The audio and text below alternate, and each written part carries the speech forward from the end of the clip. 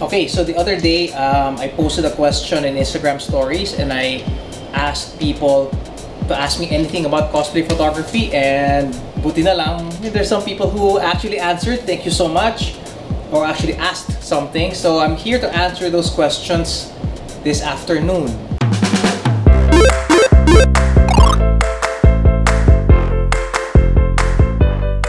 From XZVTZ user, yon. Who do you select the character to shoot? Based on the model or vice versa? Okay, interesting question. But more often than not kasi, I always go after the character first. Because a lot of these characters are mine from my childhood. Hashtag Tito Hits. Kasi these are the stuff that are the anime, the comic books that I grew up with. So I basically want to relive my childhood imagination. But then again, also mayroon din naman na some celebrities who come along, you know, na I swear na kailangan ko ma-shoot. So I find a character that best suits them. So yun. So one of those, one solid example is, for example, si Marian. You know, Marian Rivera's very, very beautiful and super kalog to work with. And I was lucky enough to work with her to cosplay Wonder Woman and Jean Grey. You know, one of the strongest women in both Marvel and DC universes. So that's one. Lens, Jovi Claire. Hi, Jovi Claire. I think Jovi Claire is a cosplay photographer as well. Yeah, so yeah, she has a lot of questions actually. So I'm gonna answer sunod-sunod matanong mo. Alright. Canon lens recommendations for studio shoots. Whether it's a studio shoot, location shoot, I only use one. I always have the 24-70 2.8L version 2. I've had that for years. It's a worthwhile investment, and it's a type of lens na, you know, you only buy once and use forever. For as long as maalagaan mo yung lente, you're cool. But for me, 90% of my shoots revolve around that lens. She also asks, do you plan to sell cosplay prints? Well, it depends on the character, and depends if there's a demand for it, limited editions perhaps.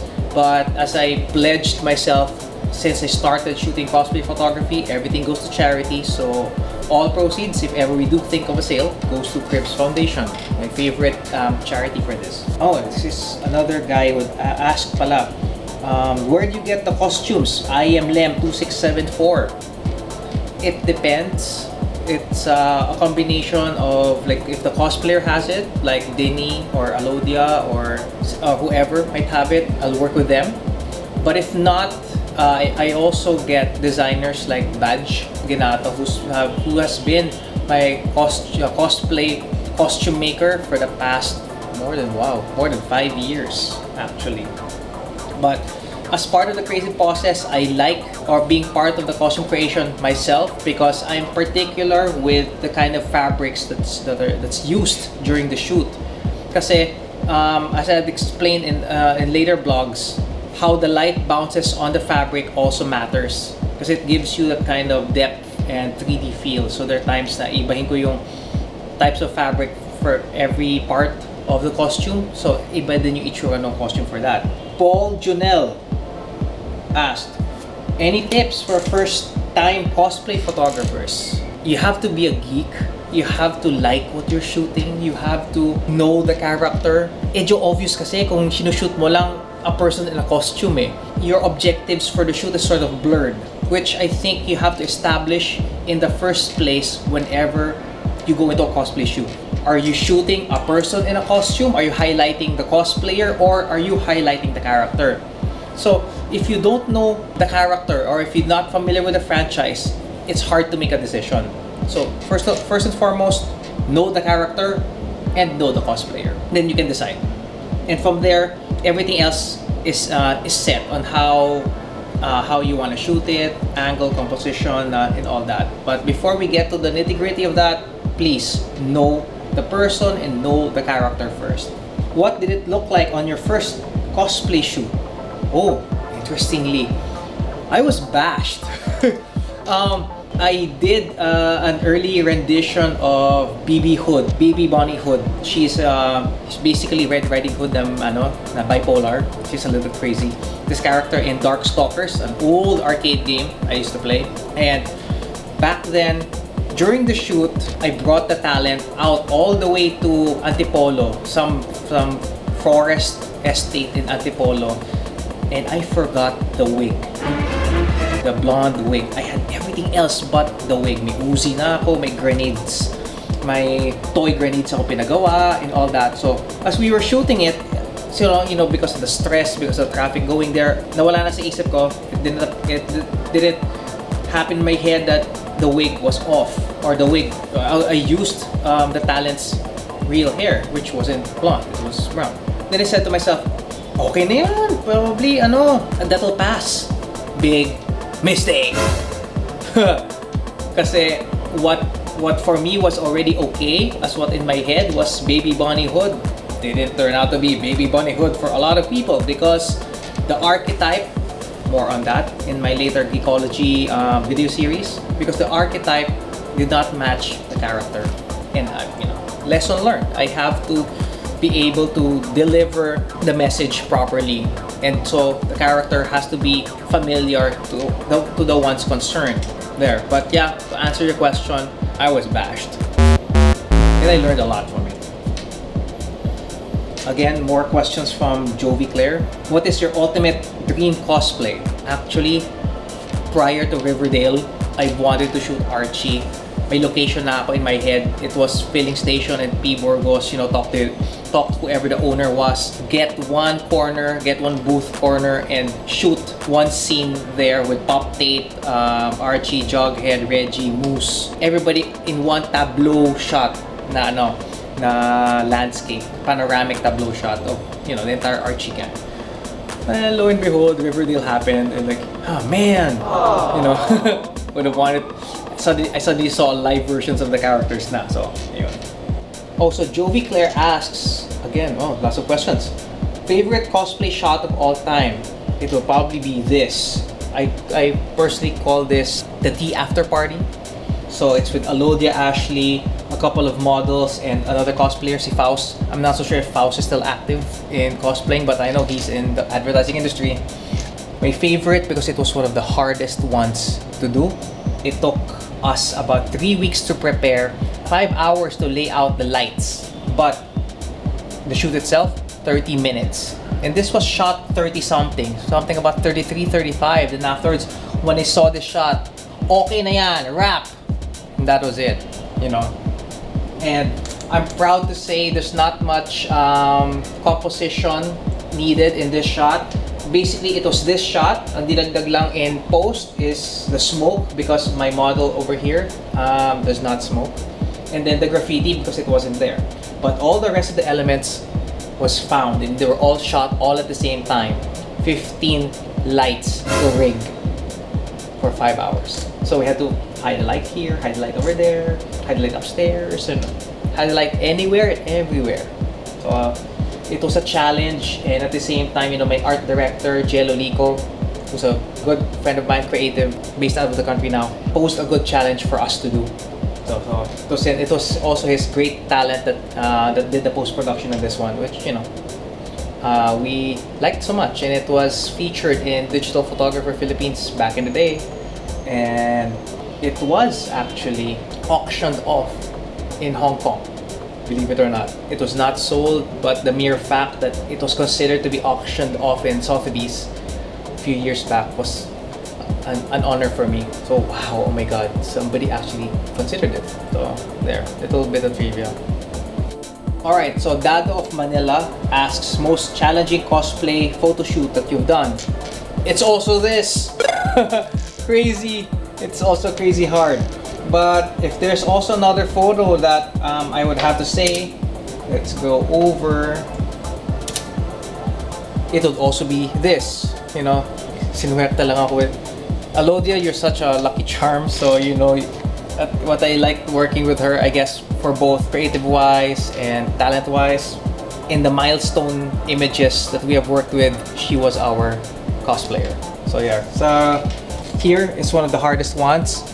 What I liked about this, no CG was done in this piece. Everything was shot. So we did all material shots for Phoenix, even down to the very sparkles that you see in the corner, which I will also show later on in the video, yung mga material shots namin for this. The wings were actually a sedated goose. Disclaimer, no birds were killed in the production of this image. It was a sedated goose. Pinatulog namin yung goose, then we spread the wings out.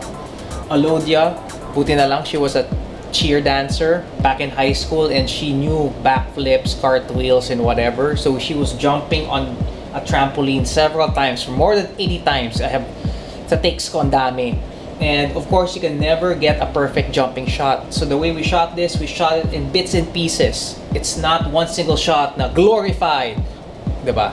I know Alodia is hella awesome to work with, but it's impossible to get a perfect shot like that. So we had to split it up by just getting the arms, the legs, the torso, even the hair. The hair was shot separately. We tied her hair for this shot, and then afterwards we got the wig, put it on. Yung time na yon, it was a bowl, literally mangkok, na nilagay ko at the end of a stick, and then, you know, flung it around. All right, so that one. The rest of the debris down here, it was from the construction site beside the studio we were in. Libreng panambak na kinuha namin, and they gladly gave it away. The background naman is actually San Mateo, Rizal. So I went up Timberland. Noong time na yun, wala pa masyadong houses sa Timberland. Bribed the security guard 50 pesos, I think, for me to go down the hill and shoot it. Kasi it just so happened, it was right after a storm, and there was an opening of light in the middle of the clouds, like, oh god thing going down. So I just had to shoot it. So there. The rest of the materials here were shot separately and put together in post-production. Speaking of post-production, there was another person, Vince Ake, asks, the apps you use in editing cosplay photos. You know, I don't edit. Much as I'd love to, I am not an editor. I'm just a photographer. Cosplay photography is such a collaborative work. It's a team effort. So there are certain people in the team who are really meant for editing, the digital imagers. Hats off to them, ang gagaling nila. And I guess we were lucky enough to work with the ones top caliber in the industry to work with us in shooting things for fun. Another question from Jovi also, last one na. But don't be, keep on asking. I love questions like these. Any advice on cosplay photo books? Okay, so guys, sira na ang continuity ng Q&A na to kasi obviously iba na yung suot kong t-shirt from the ones that have been answering for the rest, but screw that. So again, another question from Jovi. If you're looking at other photographers' work, there are some books that I would recommend. There's Cosplay World by Brian Ashcraft. So that's a compilation of cosplay books around the world. Some of the works of yours truly was there. Yay! Then I would also suggest Cosplay in America by EJ. And then another book by Big White Bazooka. So it's called Project Bazooka. You can get that in Kickstarter, I think. So I think it's found there. Those are interesting samples of cosplay books. But over and above cosplay photo books, I would actually suggest going to the source of where do we get our inspiration from. So I'd look at comic books more than anything as well, kasi iba ang composition sensibilities ng isang illustrator, like sila Lainil, sila Harvey, sila Carlo. I've always been creatively jealous with those guys kasi I'm a frustrated artist myself. I can't draw for shit. So I'd rather hang out with those guys, for the sake of creative osmosis. May babasbasan lang ako ng konting talent nila, I'm already happy. But seriously, I like hanging out with them, seeing how they draw, seeing how they work. Kasi when you get to see the way that they compose the images, and if you're able to lift the way a comic book artist will do their work and translate it into photography, then perhaps we are introducing something new into the genre. But of course, I'll come back to my previous clip. There's a book that I would recommend. So ikakat na lang dyan yung libong yun, okay? But there you go. Wow, ang daldal ko pala. Okay, Joey, before I forget, since you were asking about photo books, I wouldn't say photo book, but I would suggest this. Light, Science, and Magic. This is the 5th edition already. I'm not so sure kung mayroon ng 6th, pero this is a game changer for me. And in all of the talks that I give, I always endorse this book. Not because I got paid, no. I even paid for my own copy. I got this off Amazon. It doesn't talk about lighting formations, because in that sense, kasi you're made to memorize light. You're made to understand light, the nature of light. And this is what this book is all about. It teaches you how light bounces on glass, on wood, on metal, on fabrics, on different surfaces, and how it reacts to in different scenarios. With this kind of knowledge, kasi every situation differs, and no two lighting formations will ever be the same, simply because the way that the light bounces in the area will always be different. So even if parehong lighting setup mo in 2 different spots, iba ang results niyan. This book teaches you the nuances of why such things happen and how do you achieve such effect. So I cannot stress, for books, it's this, guys. Thank you guys for bearing with me and watching this video. Please don't forget to subscribe, comment, and like. If there are any other questions, you can throw them my way on my Facebook page, Tablante Photography, on IG also Tablante Photography, and of course on this channel. Alright? I'll see you in the next video.